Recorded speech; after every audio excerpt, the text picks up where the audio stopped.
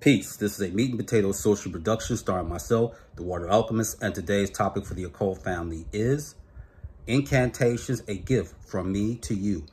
I'm in a very good mood, and I think that can be attributed to my born day this Saturday, so I'm very excited.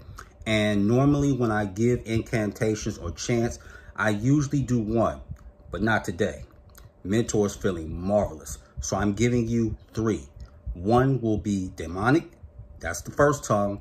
The second will be angelic. And the third one, I'm very proud of that, so I'm going to say the best for last. So with that, let's get into it.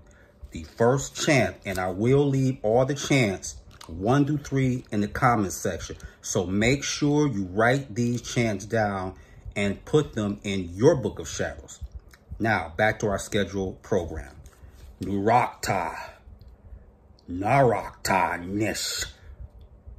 Nurakta. Nurakta Nesh. This is help from Baal.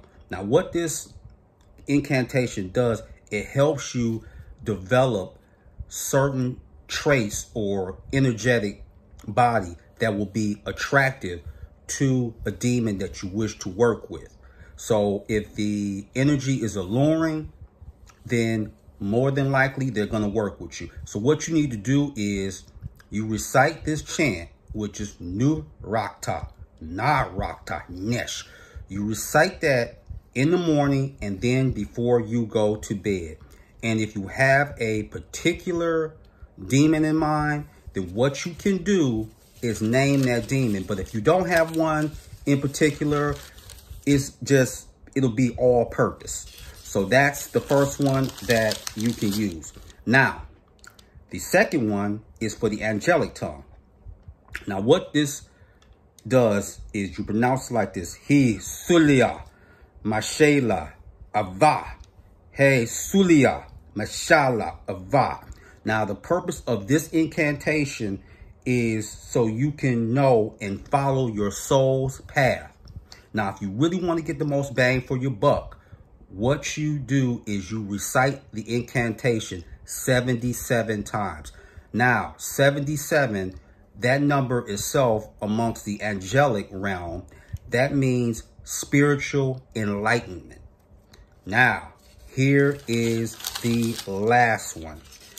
I'm very proud of this, and very few sorcerers know this chant. Now, what this comes from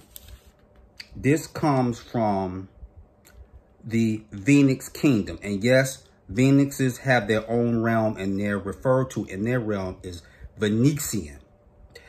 Now, what this does is very important if you're a person that's a poet, spoken word, you're into graphic design, you're a writer, any type of artistry, especially if you are a musician.